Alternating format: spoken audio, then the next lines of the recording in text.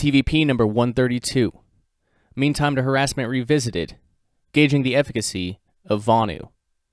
This article can be read at vonupodcast.com/132, and the associated MTH chart from Rayo's Vonu, the Search for Personal Freedom, will be there at vonupodcast.com/132. But yeah, on this episode of the Vonu Podcast, we revisit the concept of mean time to harassment, Rayo's proposed metric for gauging the efficacy of a given Vonu lifestyle or activity level. Put another way, it's a measure of the time between interactions with coercers. This reexamination will also feature Kyle Rearden's article published in February 2017, sharing a similar title as this podcast. Please enjoy, and cheers to a liberated 2022. Quote, "Know thyself, know thy adversary. Adopt and adapt their strategies, not to dominate them, but to keep yourself free. Do everything possible to postpone any sweeping countermoves your adversary may attempt, and keep on buying time. Perhaps enough time for them to start killing each other off. And why not? They've been using that particular tactic on us for millennia." End quote. The anti-terrorist. The accompanying chart was published by Rayo in 1973 so as to illustrate what he thought was a way to measure the efficacy of Vonu itself.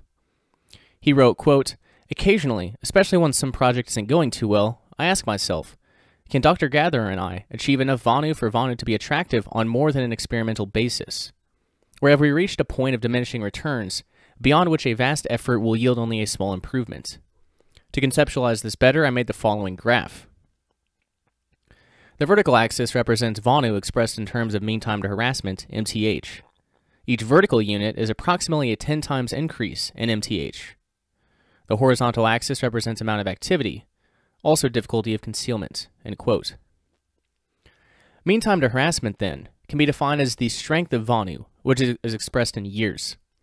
The difficulty in concealing a Vonuum, the place or situation of an invulnerability to coercion, is equivalent to the amount of activity occurring within said Vonu shelters, regardless of what type it is, such as the following: summer survival, all-weather survival, comfortable home, small workshop or laboratory, small manufacturing, light industry, and heavy industry.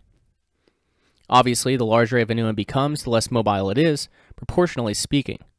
However, greater competency in Vonumi, the art of achieving an invulnerability to coercion, necessarily requires, I believe, a nearly generous potpourri, smorgasbord casserole of concealment, deception, deterrence, and even defense. Think secluded castle. Regarding competency, Rayo said, quote, "The diagonal lines represent levels of capability, one order of magnitude, 10x apart. 6 years ago in 1967, when I was becoming seriously interested in Vonu but had little experience, my competence was roughly represented by line A. 3 years ago, after experience with living in a van, competence had increased to line B. Today, our competence level is approximated by C.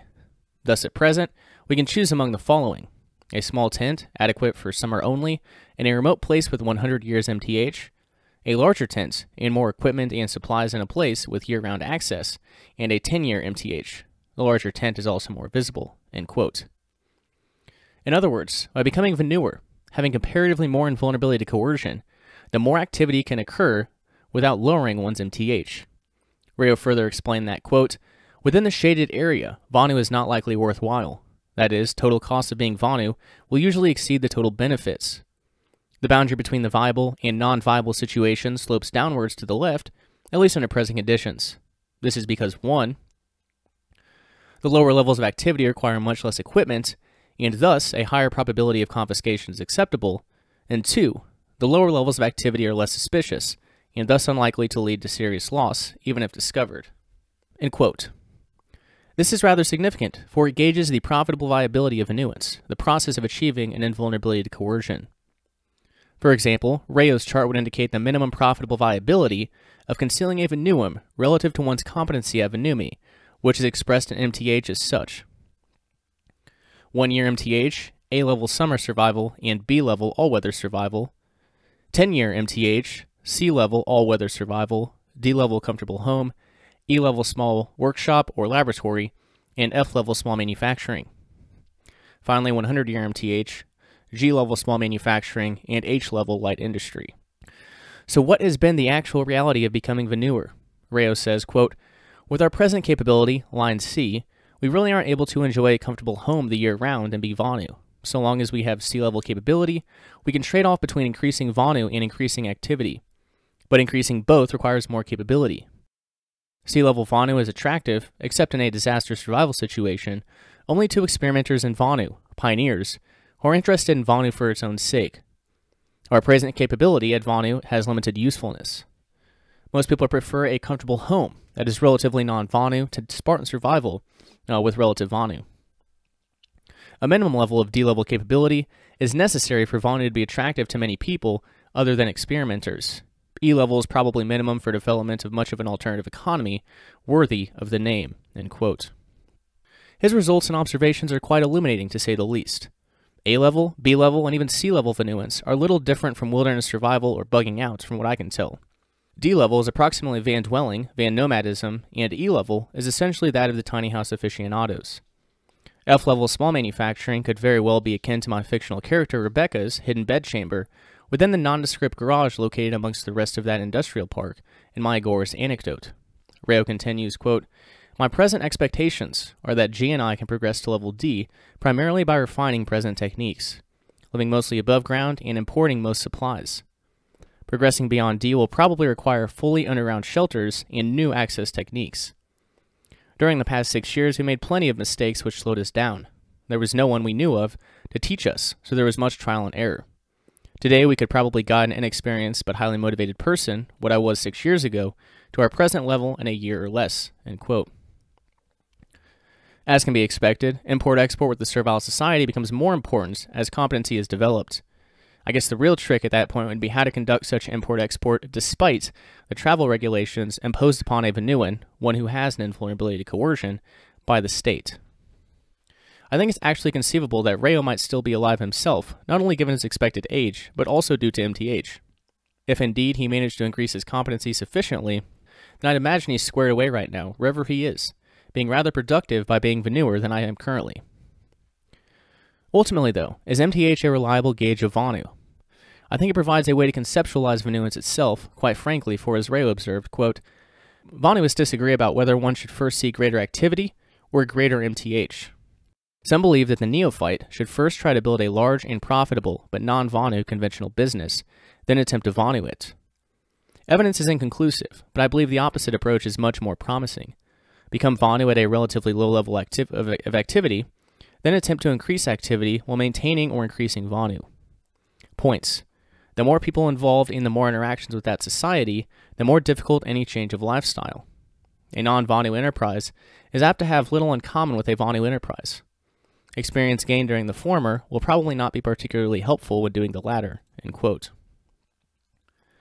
Not to be underscored is my realization that implementing good security culture after the fact is much more difficult than doing so beforehand. Simply put, exercising one's right to privacy from the beginning is rather indicative of greater success than trying to do so unsuccessfully after having given it up. Finally, I do consider MTH as a decent rule of thumb, if nothing else, by which to gauge the trade-offs of concealing a Vonuum relative to one's competency at Vonumi. You've just heard TVP number 132, Meantime to Harassment Revisited, Gauging the Efficacy of Vonu. And for a more thorough discussion on the freedom strategy of Vonu, check out my book, Vonu: A Strategy for Self-Liberation, which can be found at libertyinterattack.com/Vonu book in paperback format, as well as for free download. Thanks for tuning in, and always remember, Vonu is yours for the making.